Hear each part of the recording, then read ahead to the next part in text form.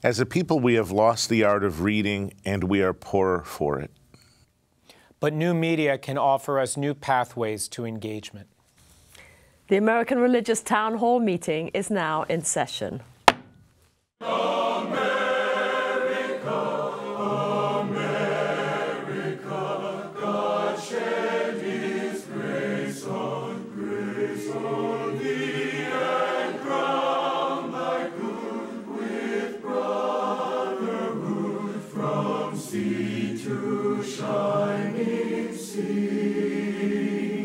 Welcome, friends, to the American Religious Town Hall meeting, where the discussion of religious, political, and social issues is meant to promote the cause of religious freedom and to help us better understand each other. And now, here is your host and moderator. Hello, viewers. Thank you so much for joining us for an interesting conversation today. My name is Andrea Luxton. I am the moderator, and I'm also the president of Andrews University in Michigan. I would like our team members to introduce themselves. I'm Bishop Michael Olson, and I serve as the Bishop of the Roman Catholic Diocese of Fort Worth. Hi, everyone. I'm Rabbi Dan Levin. I serve as Senior Rabbi at Temple Bethel of Boca Raton, Florida. I'm Tom Plumley. I'm the Senior Minister at First Christian Church in Fort Worth, Texas. We're a part of the Christian Church Disciples of Christ. And now to our topic for the day. With the multiplicity of opportunities for communication, especially through social media and the internet, reading has become less of a cornerstone of our lives. Thoughtful, engaged reading with a text has been exchanged in many cases for sound bites, one-page reviews, and YouTube videos. While as faith leaders, it is our responsibility to find ways to communicate effectively with all the media and tools available to us, nonetheless, classics of religious thought still sit on our shelves, sometimes gaining significant dust before being picked up again. Study of the Bible and Torah themselves have also undergone changes. Deep reflections on passages of Scripture, reading of biblical narratives for their richness, engagement with the images of biblical poetry and biblical wisdom literature. For some in our faith communities, this is a lost art. Yet we may be the poorer because of it. With this in mind, the panelists today are asked to reflect on the following. What religious book would you encourage listeners to pick up and read? Why? What might we have lost in our faith journeys with the shift away from extended reading? Is there anything we may have gained? And finally, is there a technique you use that ensures your reading of the Bible, Torah, or religious literature that becomes an encounter with your God? Let's begin the conversation. Well, thank you very much. I think the way the question was phrased initially, as far as the art of reading, is that, the time and the silence that it takes to engage a book, and then also to reread a book or even to reread an article, and then to read it a third time, helps one develop an understanding. And I think it's certainly a part of scholarship, or at least classically so. One of the things that I think prompted my reflection on this was I forwarded an article that I thought would be helpful to a friend of mine, and I did the social media, attached it to a text and texted him with it, and I got back TLTR, and I'm like, what? TLTR, and so I said, what does that mean? Too long to read. It's too long to read. And I thought, well, but, I thought it was long enough to write. And, it's concise and it makes it plural. So it takes as long as it takes, and I think that there's some, people still read in the sense that they have they're literate. Grammar has changed. Sometimes there's the socially acceptable spellings that don't quite convey the language in it, but it's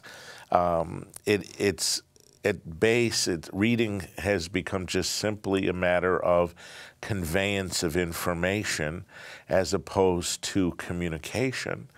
One of the things where I saw this in religious life was where I had some parishioners say to me, the most powerful, I think the most powerful depiction or communication of the Passion was this Mel Gibson movie. And I said, well, really? Okay. And they said, we should do that on Good Friday instead of do the readings because it's that powerful and emotive.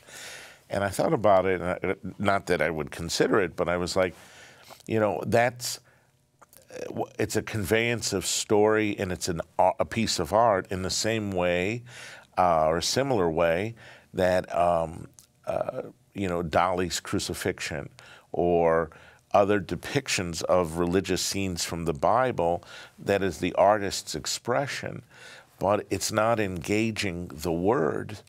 You know, as you know, Judaism, Islam, and in Christianity, the Abrahamic religions are in many ways a religion of the word and of the text, and significant of it. And I think this is at very least a cause for reflection, I think, on this. But as far as recreationally and forming our imagination, there's no substitute for reading. It can open up a whole other list of worlds that help us to live and to flourish in this one. I don't disagree really with anything, Bishop, that you shared. Engaging with a book is something that is in many ways irreplaceable. To be able to have that kind of an extended deep dive into an idea, we don't generally afford ourselves that. Whether it's a nonfiction piece of philosophical literature or even a novel, we tend to want stories to be wrapped up more quickly. After the high holidays every year, I always pick out a novel to read that's going to be not really about anything that's, you know, useful, just something that I want to read because I heard it was a good book. Generally takes me about 5 months to finish that book. I read it in such little snippets and little snippets. The most recent book I read was a book called The Overstory, which is this magnificent tale about these different lives and how they intersect around trees. It was a beautiful book, an incredible story. The writing itself was worth the investment of time beyond just learning the story. At the same time, we're really blessed in our day and age that there are other media that give us the capacity and the opportunity to engage in ideas in different ways. There is the adage that a picture is worth 1,000 words. And there are things that can be communicated through television and through video that you just can't necessarily get from a book or from something of classic literature. I think about some of the really moving things that I've experienced in fiction and in nonfiction through cinema, through documentary, through Netflix, and the explosion of video content that has happened through streaming services that has really enriched my life, that literally often stories and moments that bring me to tears. I'm also deeply connected now to podcasts, where I have the opportunity to access a huge library of conversations around all kinds of different ideas that I would never have engaged in. I find myself in the morning while I'm shaving or getting dressed where I couldn't be reading. It's very dangerous to shave and read at the same time. But listening to a podcast and having the opportunity to be a part of a conversation and engage in ideas that way. I have other things to share, but Tom, maybe there's other things that you would share about your experience. Yeah, I wanted to reflect on the Bishop's notion that reading helps us create imagination, and think that perhaps we're replacing that with video game imagination. A world that comes to us with those kinds of characters. And really not so much us, but certainly, absolutely, folks the age of my grandchildren and my children. The philosopher, Renaissance philosopher René Descartes said, and of course this was at a time not too long after the inventing of the printing press. So books were becoming the means by which people were learning to communicate ideas and reflections about life. And he said, "The reading of all good books is like a conversation with the finest people of the past." And it seems to me like perhaps now we're getting the Cliff Notes version of that conversation in so many ways. Now, frankly, I agree with Dan that video presentations can be as inspiring, as emotive, with good acting and so forth, good writing. My wife and I do a lot of that together. And one of the things that we try to do is to stream things from other countries, and get stories that are created in and acted about things that are happening in other countries, whether it's India or Poland or Turkey. Our kids laugh at us for watching some of these things that are created in France and Germany and Norway and places like that. Yet it is an attempt to substitute for the reading that we once did. And I sit in my office at church and look at this wonderful bookcase that was created in 1914 when our building was built for the senior minister's office, and it is great, and I have it filled. But the books I go to are in just very few, a very small percentage of the ones that are there, and I go to them for reasons of work rather than, and sometimes reflection on things that I need to do or get done or prepare for or write myself, rather than going in and reading or rereading some things that I picked up long ago, and because I felt they would be important to me. You know, this is a fascinating topic to me because my background is being an English teacher, and so I admit to a level of bias here that my life has been around texts and books and so on, and I value also all the modern media. I think there's some amazing stuff out there, but I think the problem comes back to that TLDR, too long to read concept, because I think that behind some of this shifting, that's some of the things that are driving it. And as soon as you get to that, everything you're reading is at a minimalistic level, you know. And the point is, when you see a video or you see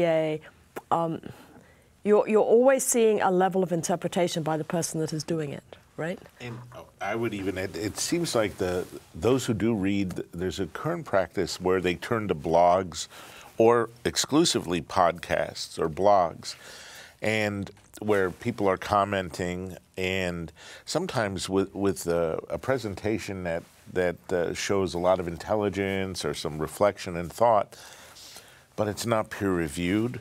There's no there's no text, textual references, footnotes, etc. And then that gets repeated, and it gets repeated. And I think the habit of reading, the difference between, say, a periodical or a journal and a blog is somehow lost. And I think that's also affected our periodicals in media, not only in television or even in what's presented in podcasts by some of our television news, etc. There's the sense of readers holding the author accountable is somehow lost, and it's just sort of a preference of opinion that's really not rooted in anything else than it's my opinion and how it's presented. And I think that's troubling for us if we're going to try to form a society where we can, with a pluralistic society where we can live in some sense of with diversity, but also where there's an underlying principle of unity that's in our basic, our humanity. And I think that needs to be reaffirmed and stated again in the written word and in the read word. Yeah, I think that there is something that's happened societally when we have lost long-form journalism or long-form debate, which is that we assume incorrectly that really, really, really complex situations can be simplified to a 3-minute package on the evening news. So for me, I'm more familiar perhaps with the complexities that surround the modern state of Israel and its history and its current condition. And it's really, really complex. When I bring our congregation to trips to Israel, and we're in Israel for 13 days together, and we're trying to learn ancient history and we're trying to learn modern history, the thing I say again and again and again is it's complicated. And if we think that we can only, we have too long to read, right? Tell me what's the crux of it in a minute. You can't tell that story in a minute. You can't understand the complexities, and because we make judgments that even impact policy decisions about are we going to support this or not support that, but we want it to be on the basis of something that we can understand in simple forms, there are a lot of things that you can't understand in simple form. And I think because we've lost long-form journalism, we've lost our own ability to concentrate on something. Well, let me read a long article about that can explore the complexity. We're deprived of that. And I think that that's dangerous. So maybe our lost art is not the lost art of reading, it's the lost art of critical thinking. I think they go hand in hand. There you go. What does the President of the United States get every morning? What do we call it? A briefing, a document that is too long to read by most everybody's standards, but a briefing of basically everything that's going on in the world, but someone digesting what they think the president needs to hear. So is this an inevitability with the increasing complexity of the world and so much communication? Is it inevitable that things have moved this way? There's so much out there. Even when Dan was talking about the selection of his novel that he wanted to read, he said it was because someone had suggested or he had heard that it was a good book. That's we have ways of determining what we want to read and what we don't. The Library of Congress put out a study, and it started with really hurtful words. It started by saying, "I am not happy." To whoever the president of the Library of Congress, executive director, whoever it was that was writing it, said, "I'm not happy to be able to put out this report," and the findings were such that the decline in reading in America was such that and really over the last 20 years things have just gone in terms of Yeah, and I think you reading. see that with young people because a lot of their media is, it's mind candy, right? It's so addictive. At the same time, I see lots and lots of people who are still participating in book clubs, who still commit to trying to read, and they just read in some ways different things. In Jewish tradition, there is an idea of shared dialogue through study, through Chevruta, where you make a commitment to, hey, take an hour with a study partner and consider a text together in dialogue. And I try to encourage members of my congregation to take that hour to study. This is not a new problem. In Pirkei Avot, 2,000 years ago, the rabbi said, don't say, I will study when I have leisure. You may not have that leisure. They had to say that because people were making the same argument, oh, it's too long to read. That was true 1,800 years ago as well. Well, I think it's, your point, Andrea, it's, I don't know as far as, I think there's inevitably, we hit a bottom, all right, and I think without someone doing long-term reading and being able to teach and forming a community in that sort of way that you described, we're going to be prone to being manipulated by our passions. And also, history open to all sorts of revisions, which is a dangerous way because then you're open to scapegoating. And I think that's a problem. Let's take a break. We hope you're enjoying today's program. If you'd like to learn more about the American Religious Town Hall, please visit our website at americanreligious.org. That's americanreligious.org. There you can read about the vision and history of the program, and we invite you to become a ministry partner, explore our Town Hall Estates healthcare facilities, and view past programs by clicking the appropriate menu buttons. Each week, we look forward to receiving your letters. You may write us at the address shown on your screen. Send your letters to American Religious Town Hall Meeting, P.O. Box 180118, Dallas, Texas 75218. If you have a prayer request, please send it to prayerrequest@americanreligious.org. Thank you for writing and thank you for watching. Now, back to today's closing statements. Welcome back, everyone. And in our closing statements today, our panelists are going to share with you maybe one of those texts that really you just got to get hold of. It's what religious book would I encourage listeners to pick up and read? There's a lot, but if I'm picking one, it's a book entitled He Leadeth Me by Walter Ciszek. He Leadeth Me. And it meant a lot to me when I read it on a retreat. It's about his story of faith as lived in imprisonment in a Soviet gulag, and how he was able to really maintain joy and hope with the bare essentials of Christian faith. And it's a great, powerful insight not only in Christian faith but also in human nature. Gee, what would I encourage people to read? I wrote down a couple of titles that I would suggest. The first is I and Thou by Martin Buber. A very helpful dialogue, helping us to understand how we can address each other and regard each other in a better way. And the other was one that just continues to stick in my mind that I read a long time ago, along with I and Thou. Black Elk Speaks,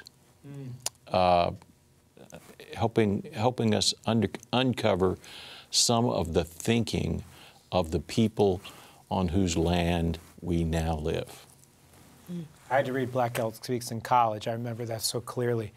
You took one of mine, Tom. I would have told I and Thou as well. Two that I would encourage people to read are Harold Kushner's classic, When Bad Things Happen to Good People. Note the title doesn't say why bad things happen to good people, it's when bad things happen to good people. I think it's one of the most important books of theology written in the last 100 years, and it's really accessible.